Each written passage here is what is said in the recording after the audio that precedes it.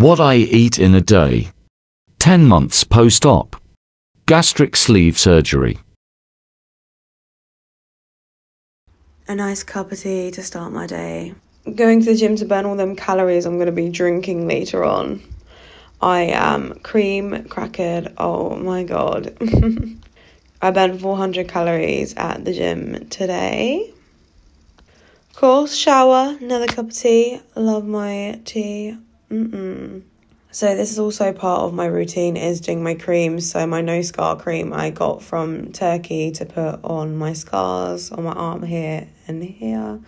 They look really good considering they're only just over 6 weeks.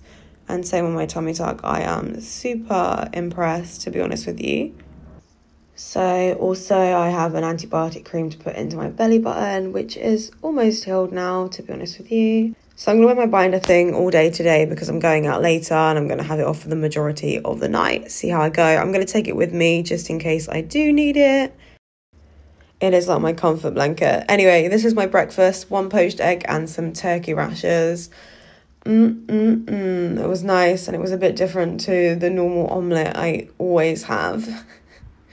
So that's one of the reasons I had it. A little cheese string as a snack.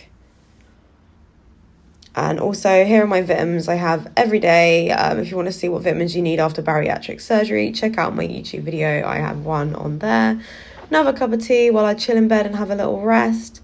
A packet of Billy Bear ham and another cheese string.